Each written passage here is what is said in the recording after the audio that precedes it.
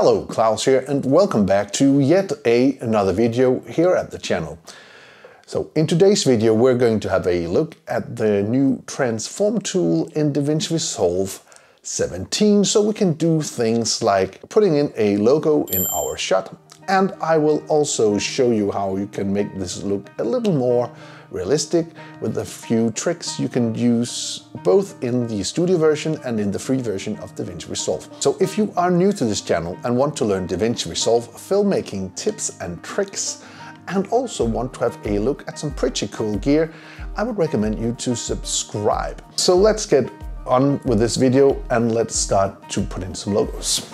Okay, so let's get started using this clip here. First off, let's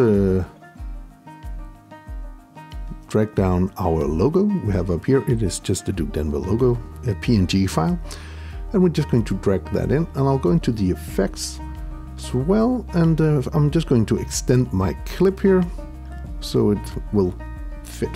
Again, into the effects library, and I'll go all the way down here to our transform, which is under the right here under the transform, and I'm just going to drag down the transform on this, and while that is done, I'll go up to the inspector and I'll open that up, and I'll just go into make sure that the effects is chosen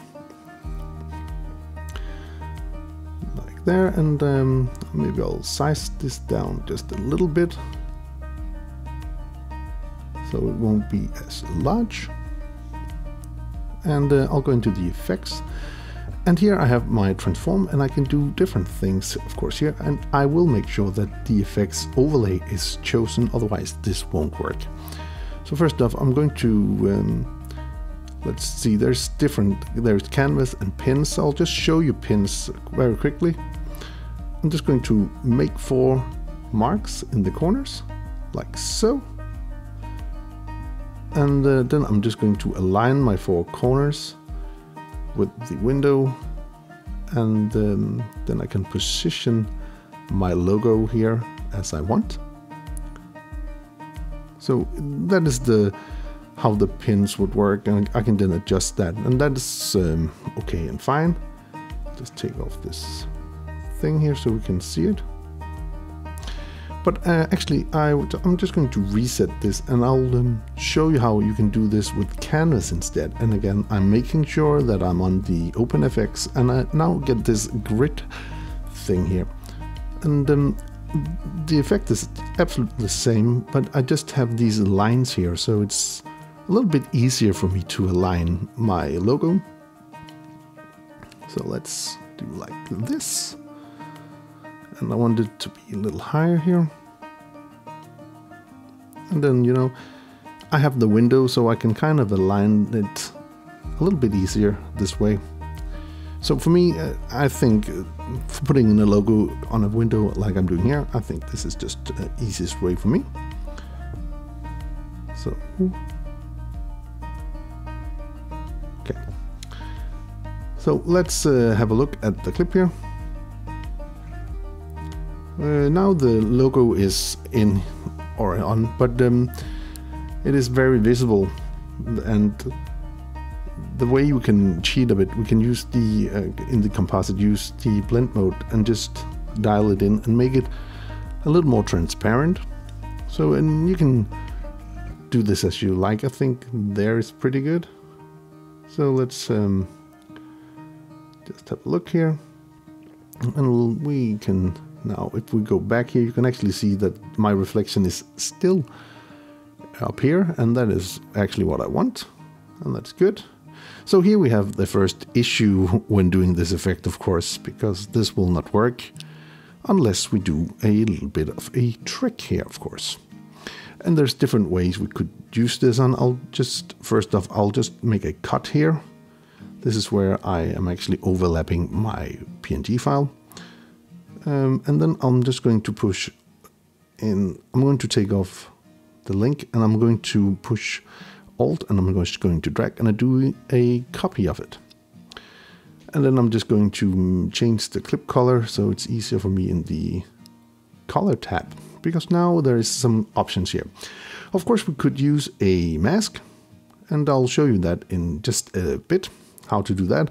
If you're in the studio version, you could use the magic mask.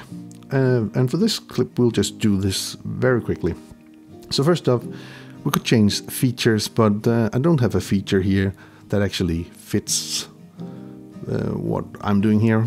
So I'm just going to make magic mask track me as a person.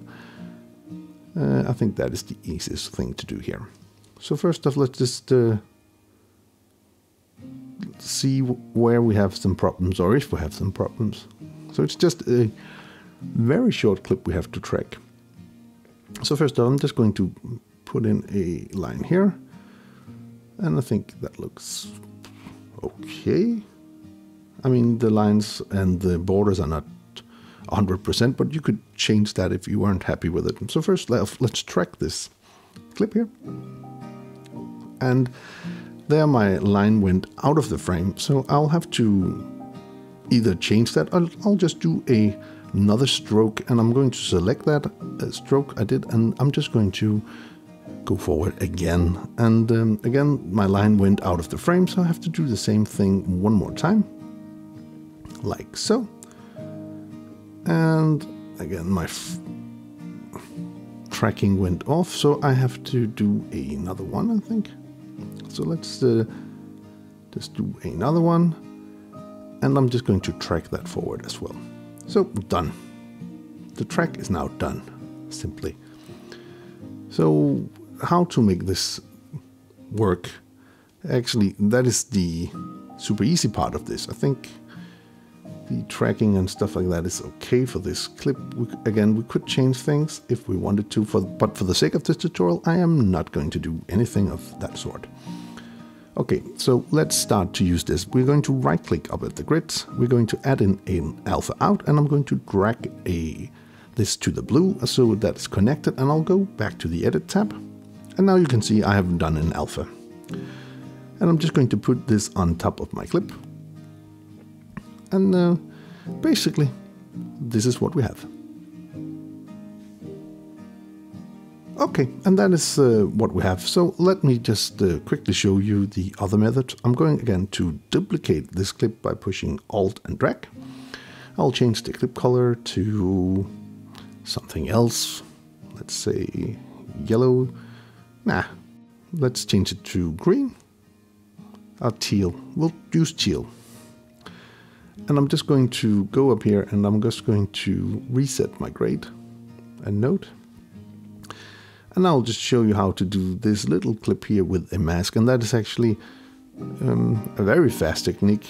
So instead of actually making a mask that would mask out the whole me, we're going to cheat a little bit.